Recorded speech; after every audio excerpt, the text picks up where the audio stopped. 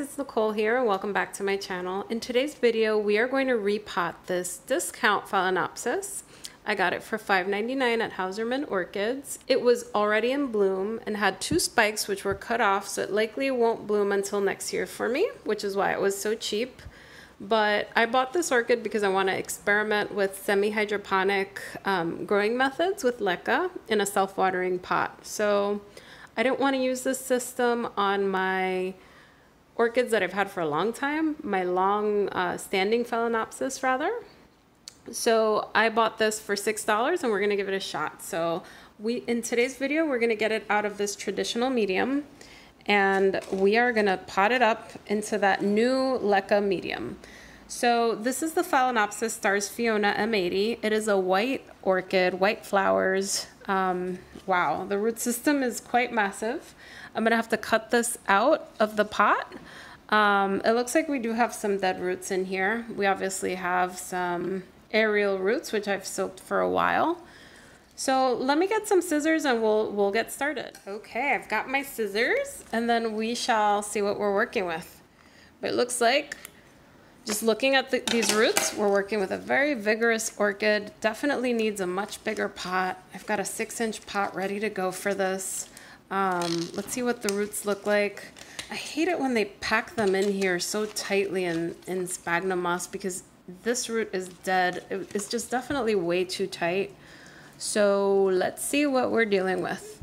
And I have a feeling we're going to be cutting off a lot of roots. You know, I always talk about this when I talk about Phalaenopsis, but a lot of these are packed so tightly and it's to help these orchids make it through transport. So in general, if you want to keep the health of the orchid long term, you want to make sure that it's packed in a much airier sort of medium. This is pretty much like potting it in soil almost because it is so tight. And it's not great for the root system. So over time, it'll suffocate it. It'll be okay for a while, but it is long term that this really starts to show. When the orchid isn't doing well, the roots will die off. The only time this sort of, there's a huge chunk of, like this is very tight. You'll know if you know how to water it, for instance, by basically having a very light touch, like this sort of medium can be watered once a month and it'll be okay because it's so tight, but it's really tough to work with. Tightly packed sphagnum moss, you really got to lighten it up. I will clear the rest of this out. It's actually not so bad. I'll clear this out and I'll come back so that we could take a look at the roots. All right, we're back. And just to give you a sense of how much moss was in that little pot, it's a lot. So all of that was in here and I didn't even fluff it up. That's way too much moss. So we're gonna get rid of this and we're gonna cut off these roots. All right, we're back and it's not so bad. So there's definitely some dead roots, like right here. This is a papery type root. So I'm going to cut it right before the growth so I don't introduce a new wound. So that's cut.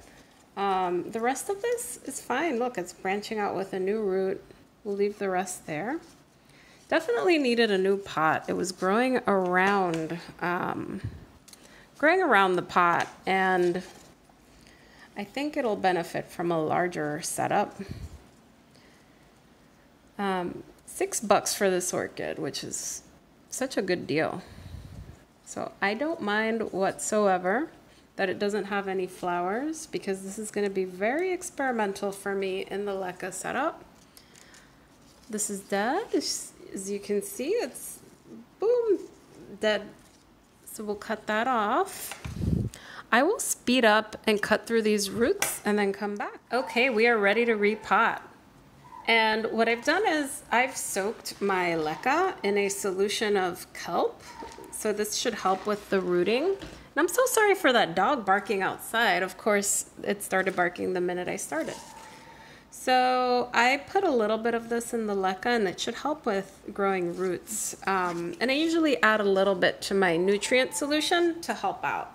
So I've cleaned the roots out. As you can see, the roots on the outside are green, and it's because it's been able to photosynthesize in the clear pot. And the ones in the middle are either white or a little brown, and I think the brown staining is due to the old potting medium this was in. A lot of these were aerial roots, especially these over here, but I'm going to put them inside of the pot because I found that a lot of the aerial roots for me, they end up drying out and dying. And I have a very humid environment in the summer, but in the winter when it dries out, it's very dry. So I just want to tuck this in. If they don't survive, we shall see. So this is an experiment. So that's the whole point of seeing what works and what doesn't. So we're going to start with a self-watering pot with a wick, and I'm going to move the wick all the way up just because Phalaenopsis should have more moisture. This is an experiment. I've never grown Phalaenopsis in this self-watering semi-hydro setup, so we'll see how it goes. But we'll start by adding a layer of LECA. And LECA is very different from the sphagnum moss in that we want the LECA to be very tight and close to each other. And it's impossible for the LECA to compact because they are little spheres, and there will be lots of air gaps for air to flow through for the roots. So even though these are tight, this won't suffocate the root system. Okay, we've added a bunch. I've shaken it down, and I'm gonna make sure that this wick comes up as I'm potting this orchid. And I'm so sorry for that dog barking outside. It started, of course, the minute I started recording. So we're gonna add this phal, and it's got a tremendous root system for something that was in like a 3-inch pot. It's pretty big. So I think this will do it. We'll just add the LECA around the root system. And this was an aerial root. So I want to tuck this in here, go around. We'll see how it does. We'll see if it survives. Again, this is experimental. This is a first for me, growing a Phalaenopsis in LECA. I'd like to experiment with it. This is a $5.99 orchid. If this works out for me, then I'll move my other orchids into this setup. But for now, I think we're good. So this is the setup right now. And we're gonna start filling in the LECA.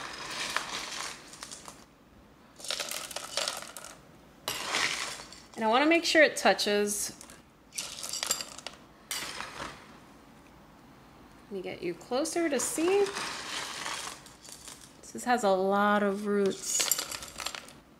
I got my wick here. So I'm gonna have to shake it down, make sure that it compacts a little bit. We're going to be doing a lot of maneuvering to make sure that all of this LECA makes it into the bottom. It all has to touch. If there is a big gap and the LECA doesn't touch each other, this grow system will not work. So we have to be really, really careful with it. I think I'm just going to shake it down. Yeah, as you can see, it's all sort of going down a little bit, which is great. That's what we want.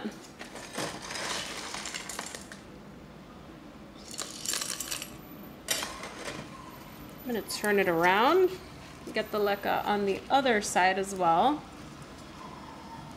Some of these roots are going to be really tough to maneuver in, but that's okay. I'm trying to be gentle, but it's a little tough when the roots are a little bit unruly and I've soaked them for a long time, but they're not very pliable. I soaked them for about an hour and a half.